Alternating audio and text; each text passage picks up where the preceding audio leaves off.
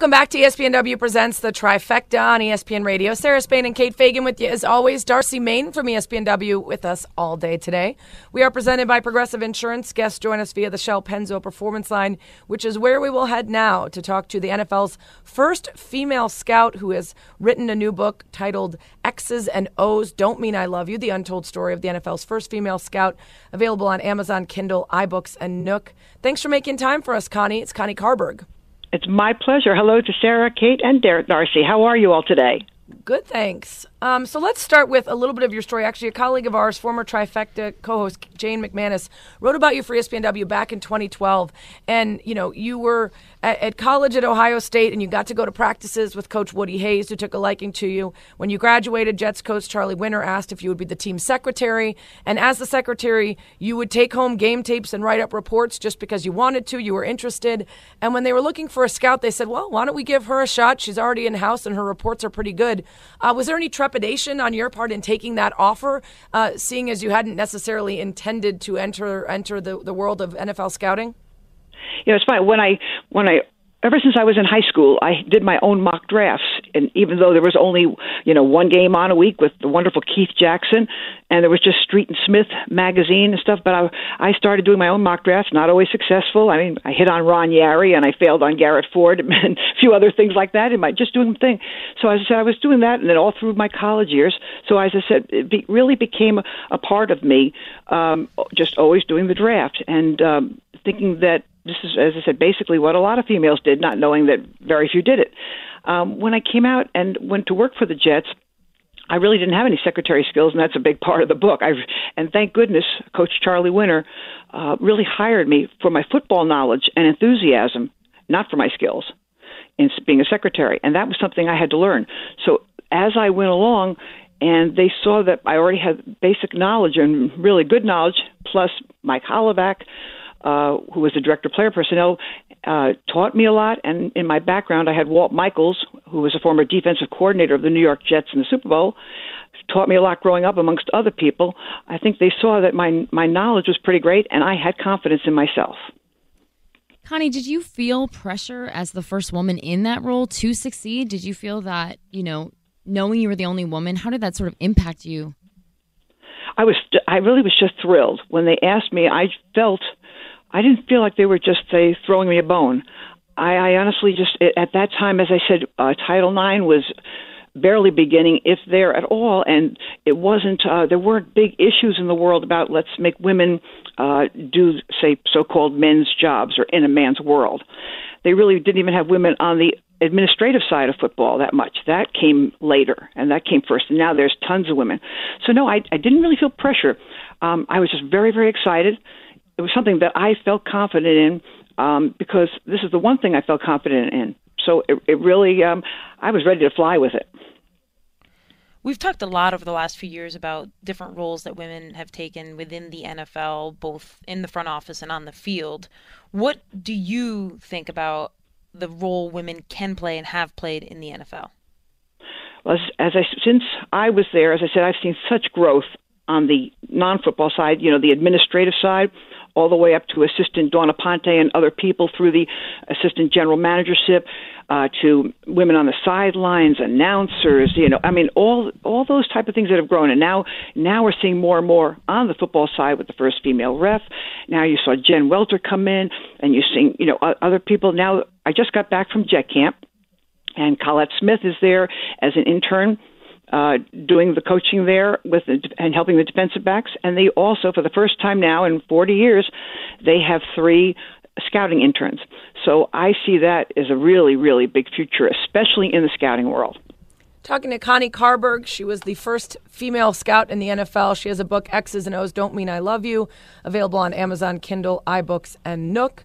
She hopes to inspire young women everywhere so that everybody can understand that there's potential to work in the NFL.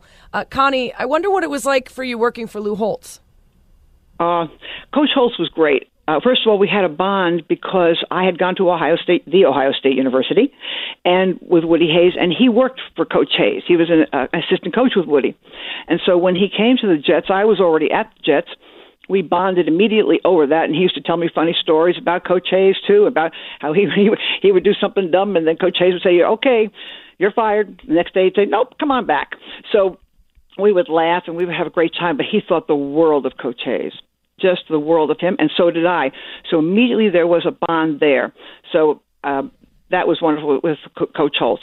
And through the years, I've stayed friends with him and his family, and he's been nothing but wonderful to me. Is there a moment that stands out to you from your career as just the highlight thus far? My standout, of course, was Mark Gastineau. As I said, doing the scouting, putting all the reports in like as any of my male counterparts would do, grading films. When we started before this, remember there were no computers, there was no pre-draft physical when I started. It was just a lot of times the draft was in January and February. It was a very different world back then. But towards the end, when I got a new boss in '78, as Mike Hollowak moved on to the Tennessee Titans, we had a thing with the Senior Bowl in '79, and Mike Stensrud got hurt on a motorcycle accident. And they needed to replace him because Coach Walt Michaels, was going to be the head coach of the Senior Bowl of the North squad.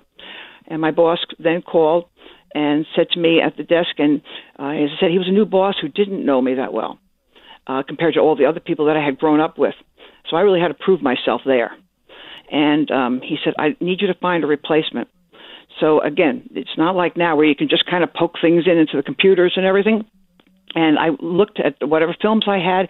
I narrowed it down to about 5 players plus all the scouting reports. And some of them were pretty similar. But there was one that was faster, much faster than the rest, but he was from a small school. Trying to make a decision, though, on these guys, I then decided to call them. Maybe this part or whatever of me.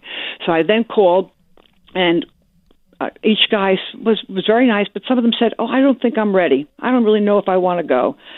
Tell me about the Senior Bowl. When is it? What do I have to do? But then there was one person that I called, and he said, I'm ready. Get me on the plane. Next plane. I'm in shape. I'm ready to play. This is a dream come true. I know I can do it. Okay, I looked up. That's Mark Gastineau from East Central Oklahoma. He ran a 4.55, 4.640. And even though, as I said, he went to a small school, I called my boss. I said, this is the one. I said, just listen to him. You know he's got a nonstop motor. This is the one I would recommend. Recommended him.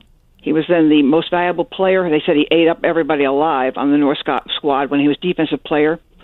And the rest is history. And he ended up holding the sack exchange record for so many years till it was broken by Michael Strahan. Very cool. You often hear the common refrain of, when we're talking about women in football, like, well, they didn't play the game, whether you're talking about it, whether you're working in it. How did you attack scouting? How did you teach yourself to see the game? Well, when I was in middle school, I had a science teacher that he went to the Jet games with my family, and also after school I would sit with him. He was a football coach, and he would teach me as much as he possibly could and answer all my questions while I corrected papers for him.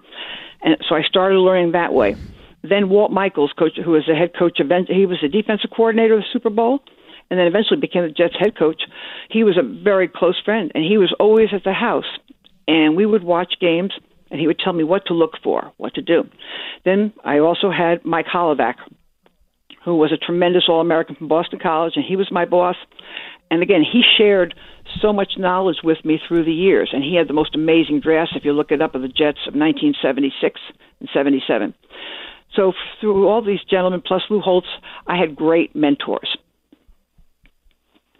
Well, it sounds like you did, because there's so many moments throughout your story where I feel like there would be more pushback and more people making it difficult for you, and you weren't, which is sort of why it's strange to see so many years pass without a greater rise in the ranks of women. But as we mentioned before, there are some good signs in the last few years, and hopefully the numbers will continue to grow, especially with young girls potentially reading your book and believing it's possible. Thanks so much for making time for us, Connie. Oh, thanks. And that's what I'm hoping for. They all read it. Plus, they have the advantage of tackle and flag now, which never was before. So I think it's great. I think so many young girls have so much hope on the horizon. I think it's just wonderful. I agree. Thank you so much, Connie. Oh, and thanks for having me on. You've just been wonderful.